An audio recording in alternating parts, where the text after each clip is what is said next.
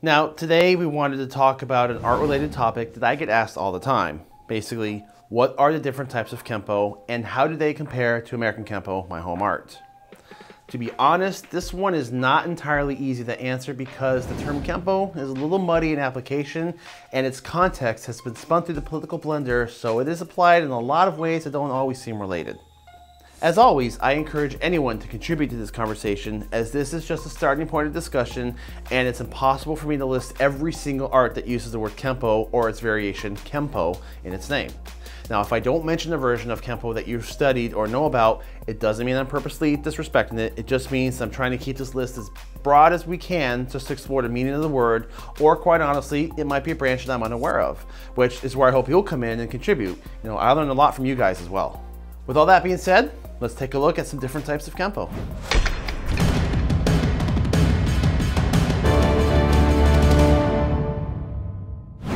Okay, so what are the different types of Kenpo? Well, first, let's take a look at the word itself, since that is the first area of confusion. You may have seen two variations of spelling, Kenpo with an N and Kempo with an M. So is there a difference? And if so, which one is correct? Well, the word traces back to the Chinese word Chuanfa, which is, through translation, also found in various spellings. This word basically translates to fist law or fist method. When the word was translated into Japanese, it becomes Kenpo.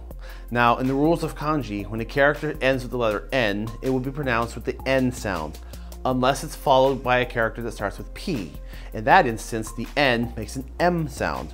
So technically speaking, it should be spelled Kenpo, but pronounced Kempo. Now, through romanization, you will sometimes find it also spelled with the M, and at this point, the word has gone through enough translations that both versions can be considered correct. Through this grammar, you also sometimes come across the same thing with the word senpai. I've also seen it spelled and pronounced as senpai. Now, there can be further distinction found, and I've come across this a few times. If we go back very briefly and look at the word karate, we will find some of that political pull on the translation. Karate means empty hand, but originally the characters in Japanese meant tang, or Chinese hand. Now, political relations between China and Japan weren't on the best grounds, and when the Okinawan arts, which had a lot of Chinese influences in them, were brought to Japan by Gishin Funakoshi, the Japanese character for China was changed to mean empty. As a result, sometimes the word Kenpo is applied to martial arts systems that come through Japan from Chinese roots. And using the term Kenpo is acknowledging the history when the word karate was altered to bury it. In addition, you will sometimes see people using the word Kempo with an M designated spelling to refer to these arts that came through Japan, as opposed to American Kenpo, which really traces its roots from China to Hawaii to mainland USA. So there is that distinction you will come across at sometimes. Interestingly, the word Kenpo doesn't hold the same meaning in Okinawa, where very often it's just an alternate way of saying karate. In Okinawa, the words karate and Kenpo are often used interchangeably. Now, when it comes to the word Kenpo in the United States, 9 times out of 10, it is referring to Ed Parker's American Kenpo or some variation of it, but we're going to come back to this one. We're going to take a quick look now at some of the more common styles of Kenpo. Now, again, we are taking an objective look at this point. I know there are a lot of opinions, conjecture, and politics surrounding some of these founders, arts, practitioners, so I do ask that we focus the discussion on the history and development of these arts and leave the hate and politics out of it. Kosho Ryu Kenpo is the name of the art brought to the United States by Grandmaster James Mitosi. He was born in Hawaii, and at the young age of 4, he was sent to Japan for a formal education and also to study the family martial arts. Now, the Mitosi family trained in Chuanfa, and through their generations, they continually modified and adapted the art until it became their own family style. Now, the complete name of the art is Kosho Shorei Ryu Kenpo, which translates to Old Pine Tree School Fist Law. Now, at one point in time, Mitosi did refer to it as Kenpo Jiu-Jitsu, and it's even known to have been referred to as Shorinji Kenpo, which translates to Small Force Temple Kenpo. This art was a blend of Chuanfa with an influence of Japanese Jiu-Jitsu and the philosophy of roots deep in Buddhism. Mitosi wanted Kosho Ryu Kenpo to be more than just a fighting system. According to his family, he placed a lot of importance on internal balance as well as physical skills. Kosho Ryu Kenpo also heavily included philosophy, meditation, Japanese yoga, calligraphy, escapes, and the healing arts. Now, after training for 15 years in Japan, James Mitosi returned to Hawaii and he began teaching his family art to the public. According to the family website, Mitosi only promoted a handful of people to Shodan Black Belt. One of those people was William K.S. Chow, the founder of Kara-Ho Kenpo. Now, interestingly enough, even though William Chow was a student of James Potosi, his philosophy behind the martial arts was very, very different. To William Chow, studying Kenpo had the purpose of destroying your attacker. It was strictly about self-defense. In a quote posted to the Karaho Kenpo website, Professor Chow once said, "Survival in the street first, everything else is second." Chow was born in Honolulu in 1914, and he grew up studying a variety of fighting arts, including karate, wrestling, jiu-jitsu, and boxing. He was a tough martial artist, which had to make up for his small frame. At a height of only 5'2", William Chow often demonstrated his technique and power, and he was known for putting together sequences of technique combinations fired in rapid succession. Now, after he studied under James Potosi, he formulated his art of Karaho Kenpo.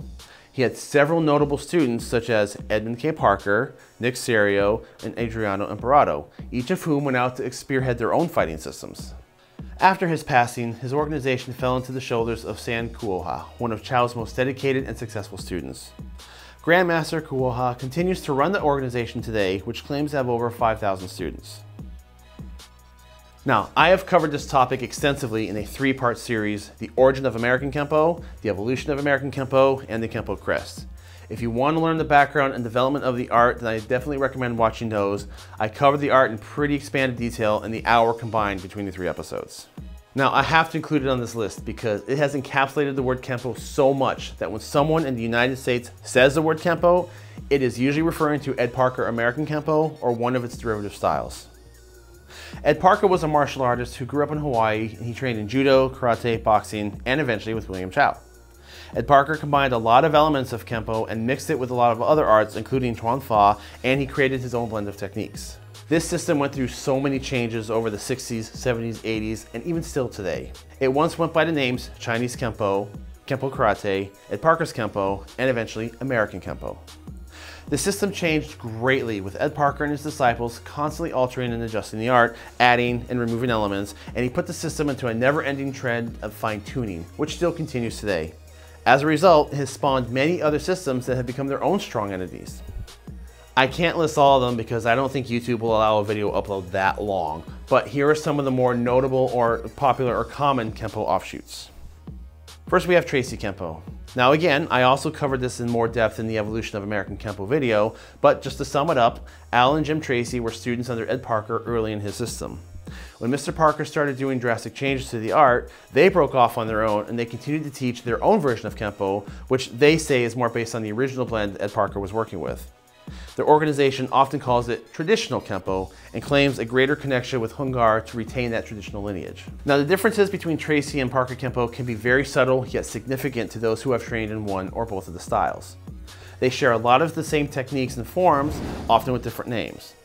The Tracy system also includes some forms in later ranks that bear more similarity to the Chinese forms and less to the Ed Parker long forms. Ed Parker Kenpo is taught in long sequences of self-defense techniques, approximately 150 of them depending on which version of the art you train in. Tracy Kenpo claims over 600 techniques because they have shorter sequences, but they modify them in A, B, C, D versions. In the end, it's about the same amount of material, but it's just spread differently. The first school I studied at taught Tracy Kenpo, and after about 4 years, we switched over to Ed Parker Kenpo. The differences between them are sometimes hard to describe, but basically they approach the same training goals, but from slightly different philosophies. Kenpo 5.0 is a version of American Kenpo spearheaded by Jeff Speakman, one of Mr. Parker's last students. Now, Mr. Speakman has taken Kenpo forward into a very different direction by adding a lot of grappling into the system and amplifying the resistance combat training included. I also covered this in the American Kenpo series, and much like American Kenpo, it continues to adapt constantly. I had the fortune of training in Kenpo 5.0 for a few years, and it provided a lot of new insight and flavor to what I personally feel was already a great system. It's also very different now from when I trained in it, but it continues to change and grow to this day. Kenpo Sublevel 4 is a system developed by Dr. Ron Chappell, another student of Ed Parker's Kenpo, who took the material and he decided to delve into another aspect of the system. The name refers to the different fighting ranges that we study in Kenpo. 1, out of range. 2, within range, usually for kicks or advancing techniques. 3, punching range or medium range. And 4, close range.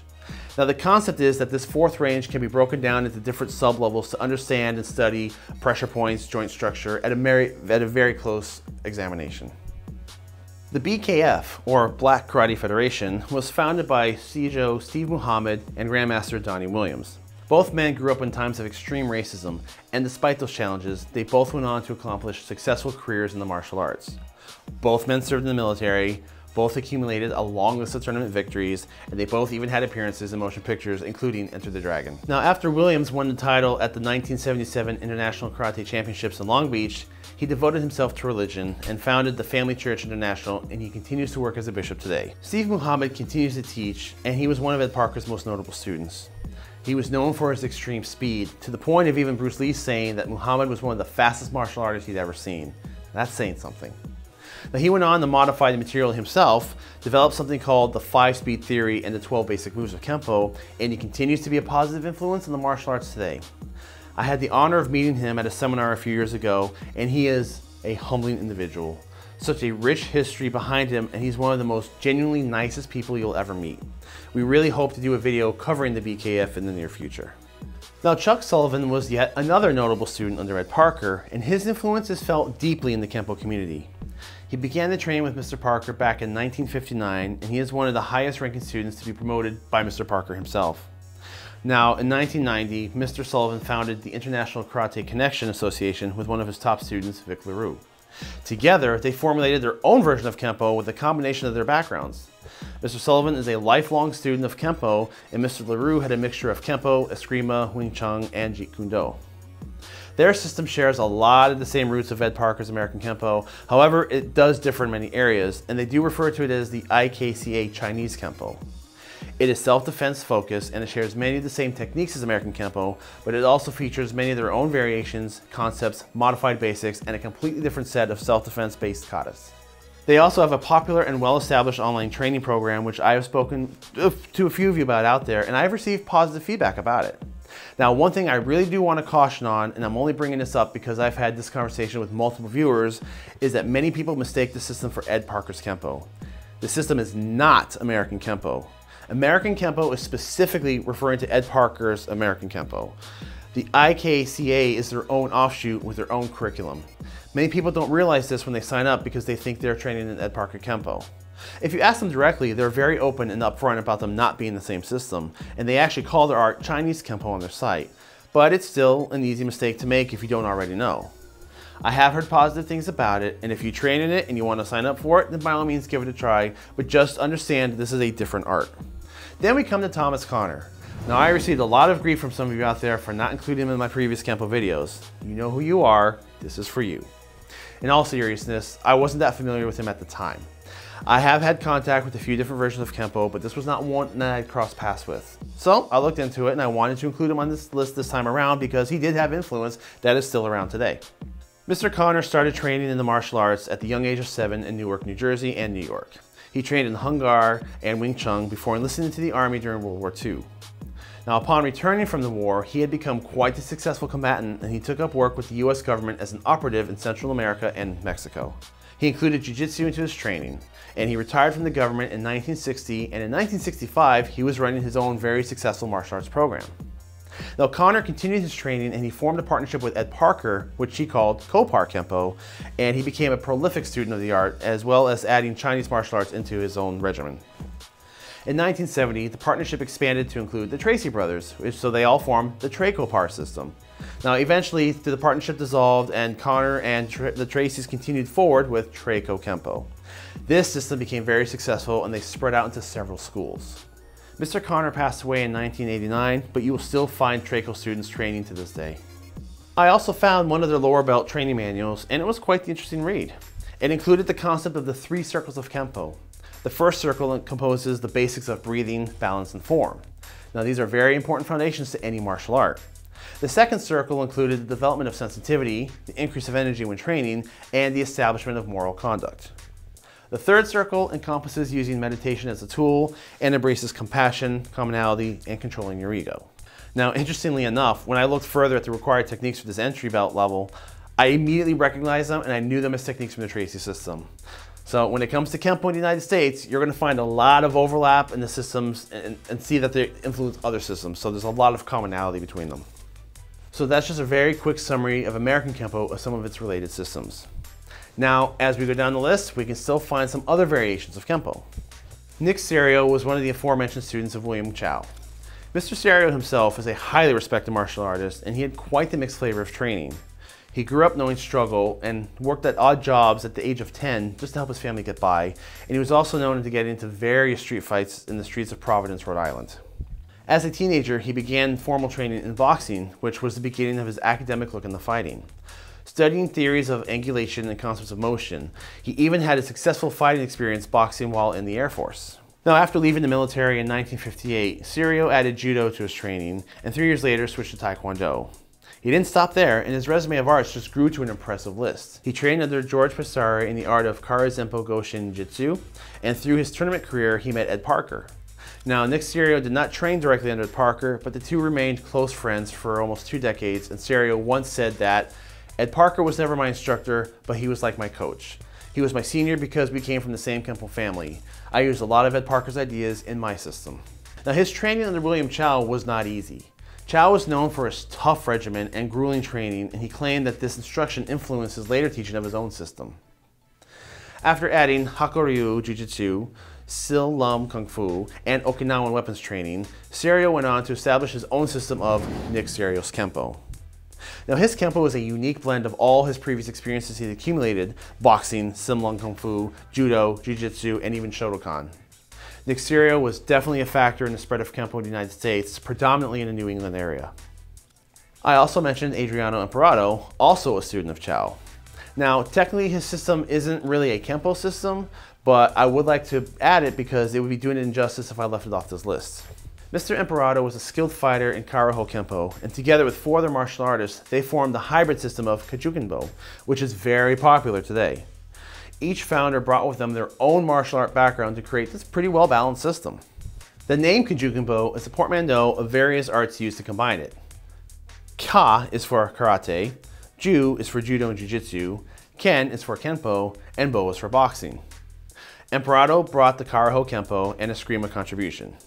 Joseph Hulk brought judo, Frank Ordonez with Danzanryu Jiu-Jitsu, Peter Young Il Chu with Tang Sudo, boxing and Shotokan karate, and Clarence Change with Chin-Na, a form of Chinese joint locking. Now, this is quite the intricate mix of martial arts, and it was consistently adapted to keep the techniques that were effective in the street and discard the ones that weren't. Now, this is another art that we're going to be circling back to in the future, but we wanted to mention it here today because it is related to Karaho Kenpo and it does share some similar roots. Shorinji Kenpo was mentioned earlier as one of the names James Matosi used for his Koshoryu Kenpo. Now, this is not to be confused with the art of Shorinji Kenpo founded by Japanese martial artist Doshin So. Doshin So formed his art as a way to raise morality among Japanese citizens following the aftermath of World War II. He blended his experience in the Chinese arts with jiu-jitsu and possibly elements of karate. The system is divided into 3 parts: self-defense, mental training, and health training. Doshin So felt that training should encompass both the physical body and the human spirit. Now, even though So passed away in 1980, his art still flourishes today with several organizations continuing to teach the system. This is another one that we will come back to later and take a look at in the full detail. And now for some honorable mentions. White Tiger Kenpo was founded by Master John McSweeney and Thomas Saviano. Both men had various experience in different arts, including the Parker's Kenpo and Judo, and several styles of Kung Fu such as Sansu, White Crane, and forms of Northern Kung Fu. Their art is a unique blend of their experience.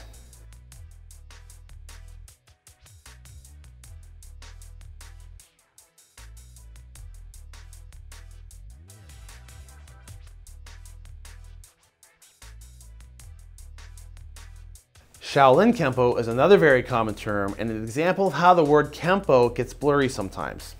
In the United States, Shaolin Kenpo is a popular variation of the art founded by Fred Villari. Villari was a student of Nick Serio and William K.S. Chow, and he used his experience to alter and create his own fighting system called Shaolin Kenpo Karate. It claims to combine the 5-animal fighting style of Shaolin Kung Fu, the core framework of Kenpo, the stances and explosive power of karate, and blends in the grappling arts of Jiu-Jitsu, Mongolian wrestling, and the Chinese joint locking art of Chin-Na. Villari focuses the training on 4 aspects of fighting: striking, kicking, failing or takedowns, and grappling.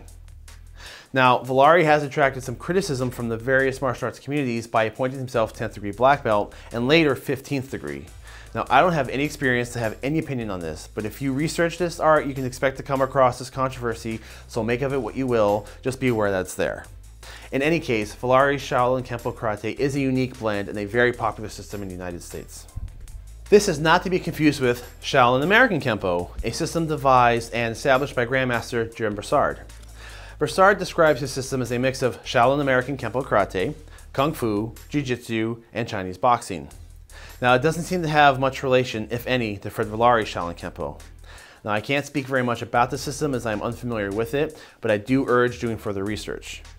There are some concerning elements, though, on the main website, such as claiming to be the most effective strength system, bodybuilding, and self-defense program available out there, and pictures such as this to advertise the program. Now, I'm not sure if the focus is more on self-defense or fitness, and I invite anyone watching that if you have any experience with the system, I would be very interested to know what your feedback is, and I'm curious to know about any light that you can shed on the art. Now, this is still not to be confused with Shaolin Kenpo with an N, established by Grandmaster Ralph Castro. Castro's Shaolin Kenpo organization is often mistaken for Fred Valari's Shaolin Kenpo karate system. Castro was also a student of William Chow, and generally speaking, systems that use the word Shaolin in the name are usually trying to establish a lineage back to traditional Shaolin Kung Fu roots. And the last mention on this list is Ryukyu Kenpo. Now, the two common versions of this art is the first one, established by Taika Seiyu Oyata, and I apologize if I mispronounced that, and it focuses on the close combat fighting, utilizing close and striking, grappling just like Jiu-Jitsu, and joint locking and escapes.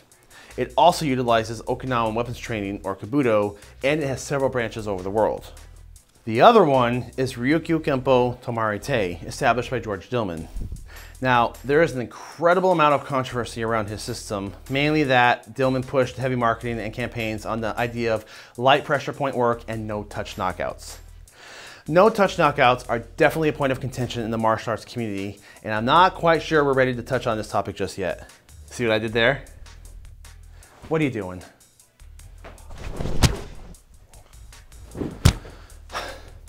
So, as an overview, the word Kenpo has grown to take on several meanings, origins, and adaptations.